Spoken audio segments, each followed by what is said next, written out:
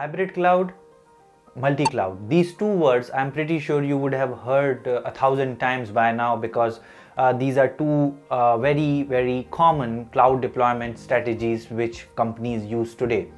But sometimes we use these words interchangeably, so we never know whether we are talking about a hybrid cloud, whether it is a multi-cloud, whether these are the same terms, whether there are any actual differences between hybrid cloud and multi-cloud. So in this video we'll take a real life example and understand that, and we'll understand the subtle differences it has. So let's start. So let's start with a real life example. Suppose there is a marriage which is being planned in a house, okay, and there are family members who are to stay here, okay, and this particular house is of the bride's house, and the families have to come here and stay. But what happens that the house is not sufficient, so they get a hotel booked, okay, and this hotel will be for the other guests who would come on the marriage day, and they would stay in this particular hotel. Rest, all the core family members would stay in the house. Now just replicate this house with your on-prem data center, because this is your private cloud. This is called as your private cloud, okay. Private cloud is is a place which company manages on its own to manage its routers, its servers. All the infrastructure will be hosted here. But as you grow, as the operational expenditure on these resources increased, cloud came into picture, and that was the time when the company started pushing some of the IT landscapes from their on-prem data centers or private clouds to the public clouds like AWS, Google, Amazon, Azure. All these kind of public clouds they started migrating. But at the same time they do have their own on-prem private cloud as well. So when we talk about hybrid cloud, it is a mix of your private cloud as well as something hosted on your public cloud. Now a common confusion would be why we need something to be hosted with privately when we have already got public.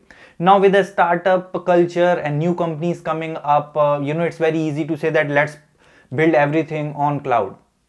But what about some old legacy manufacturing companies, for example, who have mainframe systems, who have security concerns, who cannot share their data? There are data privacy concerns and all that. So that's why they will always keep their core services within their own DCs, while they will outsource all the digital technologies, all the digital initiatives on the cloud. So a common example could be, suppose if you want to build a front-end website, an e-commerce website, right? So the landing page and all your front-end development can happen on AWS here. But after this is built, your backend data would continue to come from your from your internal data center. So it could be your MySQL or your Oracle database instance. This is a perfect use case to understand that why hybrid cloud is still relevant. Also, it gives companies flexibility to to have something on their own and not completely become reliant on a public cloud provider. Now friends, when it comes to multi-cloud, we'll take the same real life example and see what are the differences, okay. So suppose this same house is arranging the marriage, but this time the difference is, instead of booking one hotel, they have booked 3 different hotels, okay, and these could be Oberoi, Taj, Hilton, okay. This is a big fat wedding, by the way, which is very famous in Indian culture. So this family has booked 3 different hotels. Now the question comes, what's the need, right? So the need could be that maybe some family member by mistake is booked something in Hilton while there were other bookings in Taj and Oberoi, right? Or there could be a reasoning like they wanted to get the competitive pricing of the best of the services in all these 3 hotels.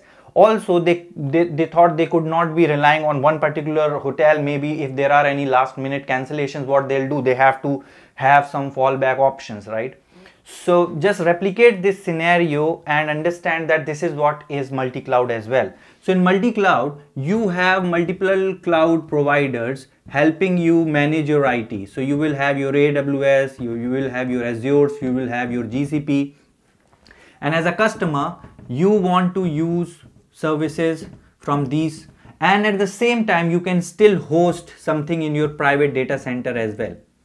Okay, so this is multi-cloud. So multi-cloud means using multiple cloud providers, and that's the difference between hybrid and multi. Now the question arises, what are the benefits of using it? So as I told you in this real life example, there could be some services, right, which are very good in AWS.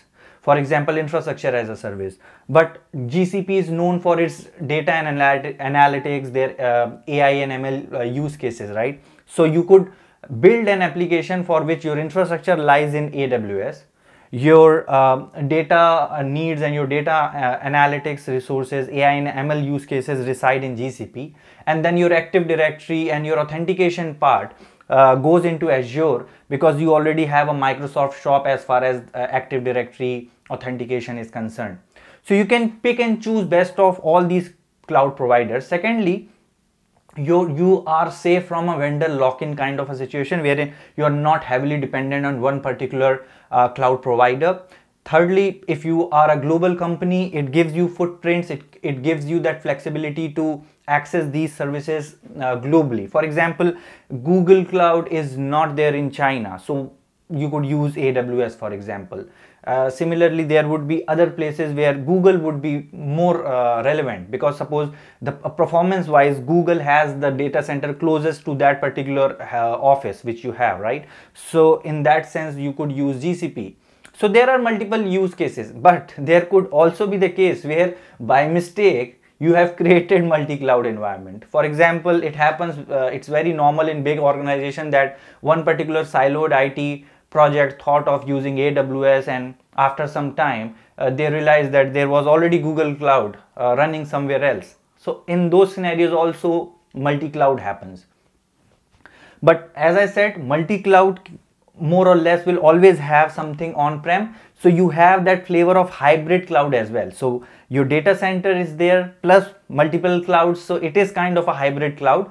So when you think about hybrid cloud, it could be multi-cloud, and when you think about multi-cloud, it could be hybrid cloud as well, and that's the reason why it is used so interchangeably. But I'm pretty sure now you understand what is hybrid cloud and what is multi-cloud and what is the difference between the same.